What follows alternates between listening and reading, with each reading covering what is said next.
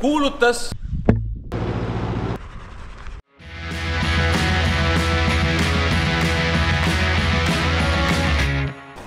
Hello, nii tore on teid jälle minu kanalil näha. See video tuleb suht sarnane sellele, mis ma tegin talvel, kus ma siis tutvustasin oma kodulinna Tallinnat või näitasin teile, mida saab Tallinnas talvel teha. Siin või selles vlogis siis te näete, et mida põnevat saab suvel Tallinnas teha. Me filmime seda vlogi 2 päeval. Täna käime ringi Tallinnas ja homme siis sõidame Naissaarele. Praegu me oleme tulnud just Toomkiriku juurde, mis on siis meie esimene location. Aga jah, meil on giid, kes meid siis siin ringi viib ja igasuguseid põnevaid lugusid räägib, nii et alustame.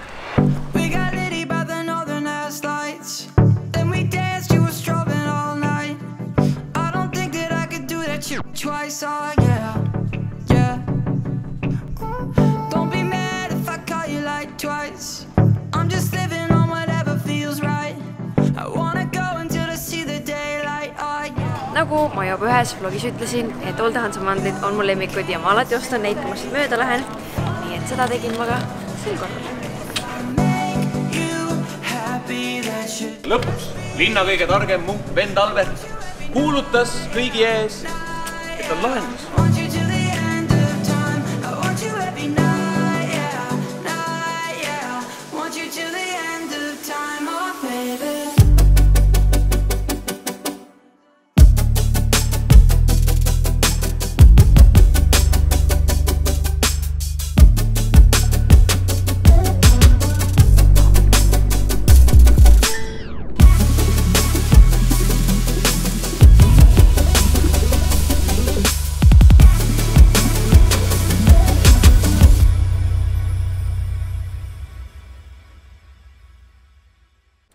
Ja meie ekskursioon sai nüüd läbi, täiega lahe oli, meie giid oli hästi tore, rääkis lugusid hästi huvitavalt ning esiteks ma nägin mingeid uusi kohti Tallinnas või Tallinna vanalinnas, millest ma võib-olla varem teadlik ei olnud või millele ma ei saanud tähelepanu pöörata.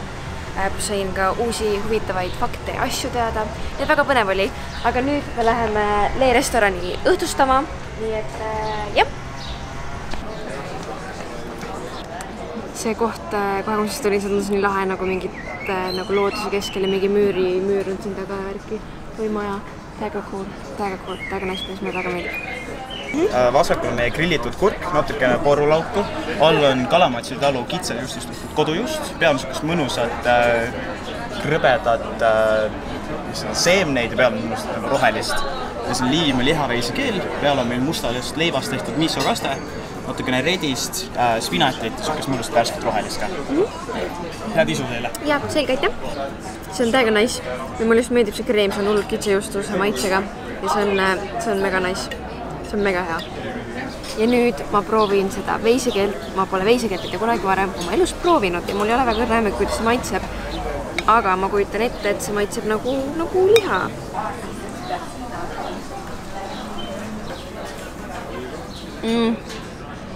Ma arvasin, et see maitseb nagu teistmoodi või nagu, ta on siuke hästi nagu pehme kuidagi või siuke, et ta nagu, aga see põhimõtteliselt nagu maitseb hästi ja seal on nagu veise maitsega.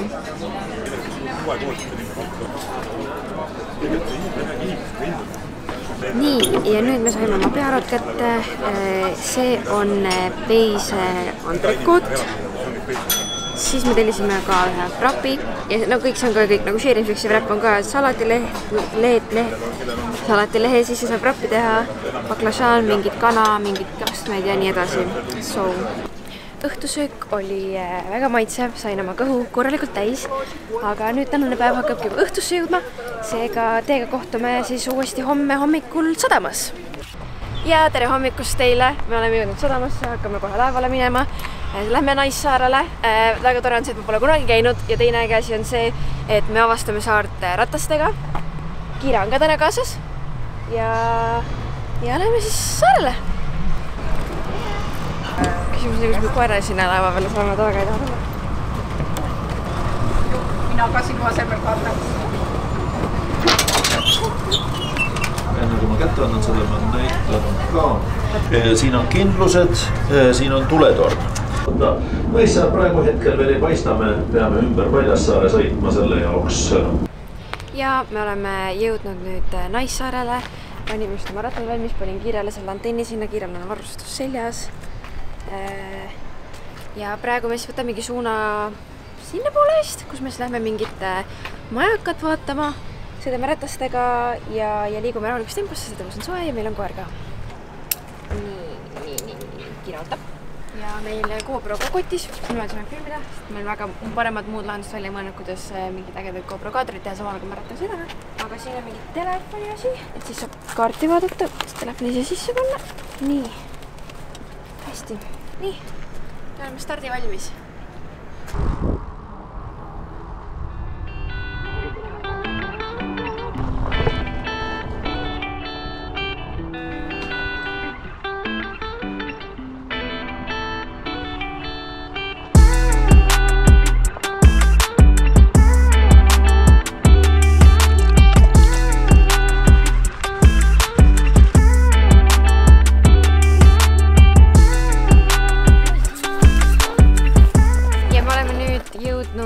Naissaare põhjapoolsemasse tippu, seal on see majakas. Aga me võtsime enne, et kui on lähedal merele, et tuleme korra, teeme siin väikse peatuse.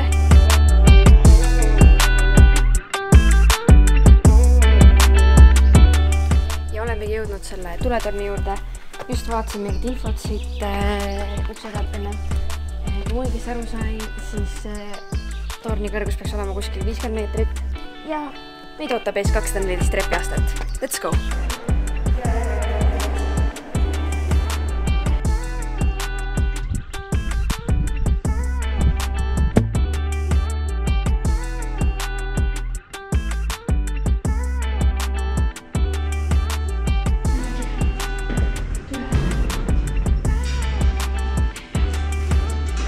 Põhimõtteliselt ronisime siis Tuletornist alla. Vaatan, et uks on kinni, sealt mõtlesin, et äkki on see uks koomale lükatud. Aga nüüd tuli välja, et see perenaine on ukse väljast kinni pannud. Ehk tõenäoliselt arvas, et me läksime ära. Ja nüüd me ei tea, kuidas me välja saame. Me koputasime ukse peale. Lootsid, äkki ta kuuleb, et tuleb ukse kõrval maast lahti. Ta pole tulnud.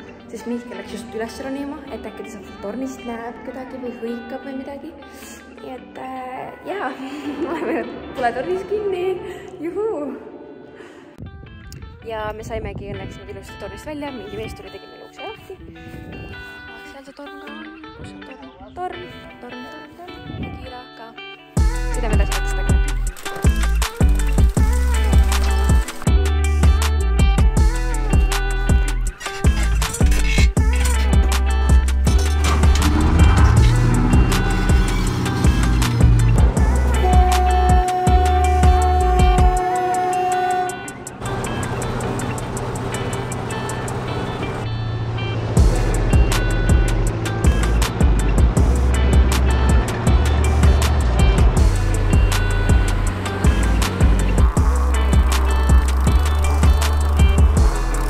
Me jõudsime nüüd just tagasi siia sadamasse. Ma tahtsin paar asja veel rääkida meie Naissaare reisi kohta. Nimelt me tegelikult tahtsime minna vaatama ka miniladusi, aga me ajaliselt ei jõudnud sealt läbi sõita, seega me sinna ei läinud. See viimane rongisõit oli täiega fun. Siin oli kuskil kirjas ka, millal see ehitati. See rajati vist 1912, see raudtee, kui ma õigesti aru saan.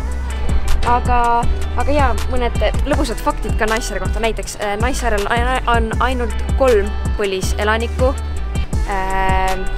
Siin ei ole vist ühtegi toidupoodi, siin ei ole elektrit ja siin ei ole ka nagu puhast joogivett. Nii et huvitav. Aga ja nüüd me vist lähmegi tagasi laeva ja siis me saame lõunasöökiga. Tahtsime söömist filmida või enne kui sööma hakkan, aga mu kõht tuli nii tühi, et ma unustasin tulla rääkisin sööma. Aga mis nad siin pakuvad laeva pealt, siin on naissalat ja siin on mingid nuudliroog ja siis koogikesed ka.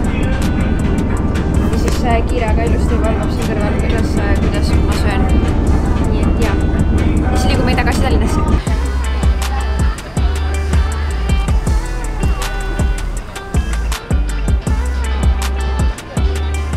Jõudsime just tagasi mandrile ja ma tahan veel Naissaare kohta öelda seda, et see oli täiega ilus koht, loodus on seal mega ilus, metsik ja seal on ka mingid metsloomad nagu kitsed näiteks ja metssead. Meie küll kahjuks sedagi ei näinud, aga jah, lõppkokkuvõttes oli mega tore päev, sest ma polnud varem Naissaarel käinud. Täiega lahe rattaga seal ringi vaadata pluss ma sain kiire kaasa võtta, mis oli ka tore. Nii et nüüd ma arvangi, et kuna ma tagasi Tallinnas, siis on hea hetk see vlogi lõpetada. Seega, kui teile meeldis see video, siis võtta pöial ülesse, ära unusta subscribe ida ja näeme juba järgmises videos. Tšau!